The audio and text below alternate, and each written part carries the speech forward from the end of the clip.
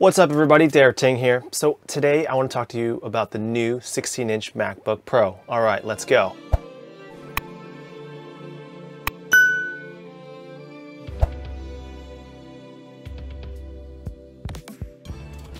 Okay, so I am super excited about the 16-inch MacBook Pro. Why? Because I think they've upgraded the ability in three main aspects. The RAM can now reach 64 gigabytes. The hard drive space can go up to 8 terabytes. And the video card finally has 8 gigs of video RAM. And that, I think, is the most important thing for the MacBook Pro.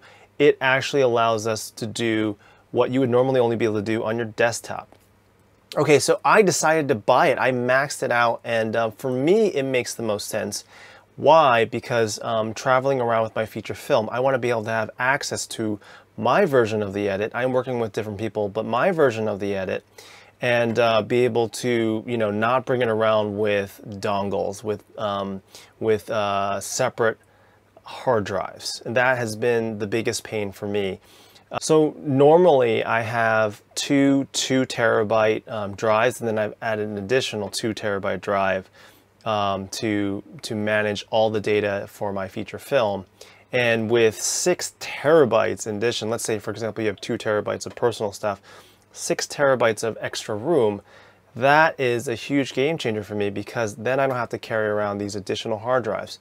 And so, you know, even though it's a MacBook Pro and it's a laptop that you can bring around, what's been frustrating is that every time I shut down my computer, I have to detach 3 different hard drives and, you know, and then move to my next location. Or if I want to bring it out with me, I'm less inclined.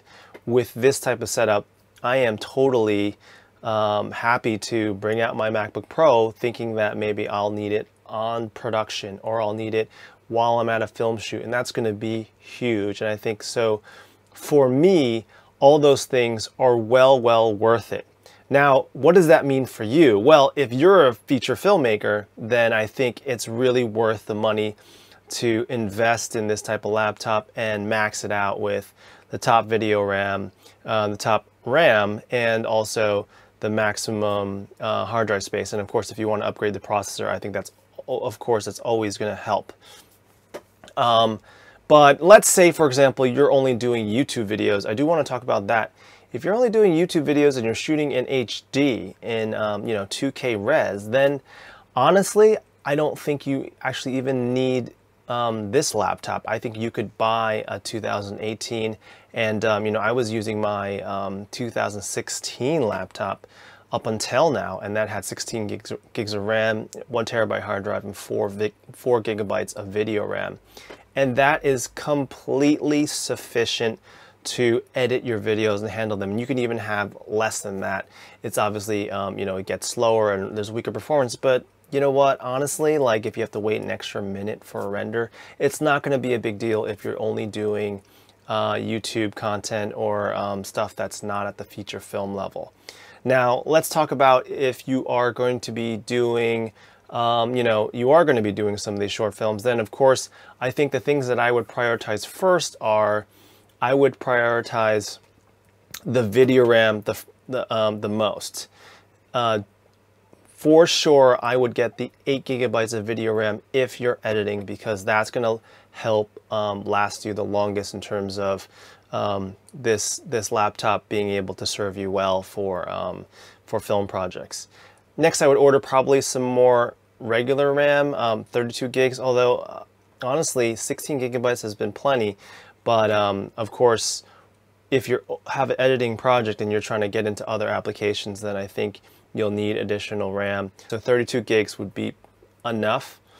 Then I would get more storage space, and I think 4 terabytes would be good. It seems like at the 2 terabyte level, the value for $400 US more is not as enticing as, let's say, a 4 terabyte, and 4 terabyte would give you enough space.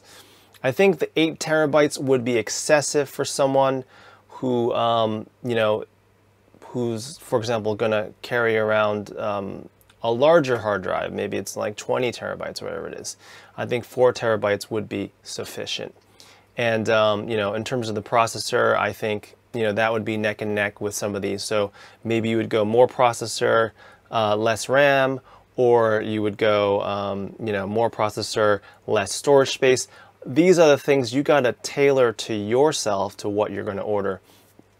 But ultimately, even the base model, if you want to start out and you want to get a brand new laptop, you don't want to get one of the older models, I think the base model would be fantastic, even with 4 gigabytes of video RAM, and the processor and the RAM and 1 terabyte hard drive space. That's plenty if you're just starting out. If you're getting this for your kid, the base model, I think, is plenty for them to start out on and then grow with it. And you know, one of the other things too is, you know, as the price of the laptop gets more expensive, it does become more worrisome to bring it around. So you know, that's what I try to keep in mind. I've, up until now, have, you know, had this 2016, and I got it on sale. It was about $2,000 US, and it makes me much more comfortable to bring it around. But at this point in time with my work, the horsepower is limited. Now, the other balance is, you know, you're spending a lot of money if you're maxing out the laptop. For me, it makes sense because I work with other people, and I want to be flexible, and I travel. I'm in Hong Kong, I go to LA, I go to New York, and I want to be able to travel with my stuff. Least amount of stuff, carrying hard drives, and just have it all in one nice little laptop. So for me, it makes sense, but you know, you need to think about what your workflow is. If you're not always going to be bringing your laptop around, then this might not be the right setup for you. You might want to, if you're always at your home and you're editing and you're shooting around your house, then you know, the value would probably be more in a desktop, and go for the Mac Pro when it comes out in December. So I am super excited though, because this version of the MacBook Pro, I think, opens up endless possibilities for me to travel and do things on the road and not be hindered by not having enough horsepower or storage space. So that is super exciting, and I'll let you know how the performance is, you know, once I've received the laptop and like updated with all my stuff. I definitely want to update you on how well it goes. But until then, you know, hopefully this will help you make a buying decision. And definitely leave me a comment down below if you have some questions about what what the trade-offs are, or what you're going to go for or not. Okay, all right. Until next time, I hope you'll subscribe, and talk to you later. Thanks.